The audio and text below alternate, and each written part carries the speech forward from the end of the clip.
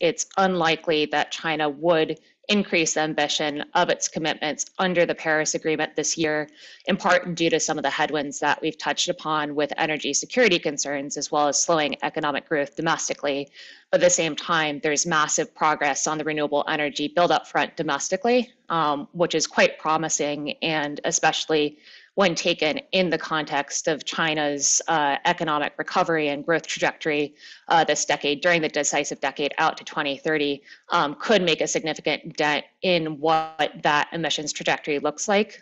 India's direction of travel is firmly towards clean energy. So I would like to point out something that is critical for emissions reduction that is happening, and that is on fossil fuel subsidy reform. Now, India has already shown strong leadership on energy subsidy reform with policy changes to gasoline, to diesel, to kerosene, and overall fossil fuel energy subsidies have fallen significantly over the last 7 years by 72% between 2014 and 2021.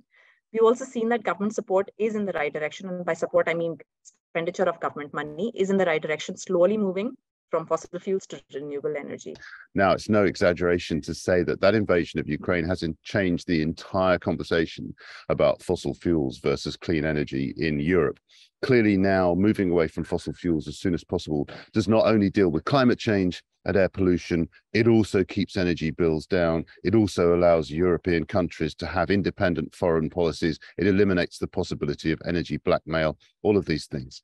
And it's quite obvious that European citizens support the move to clean energy going faster in response to that.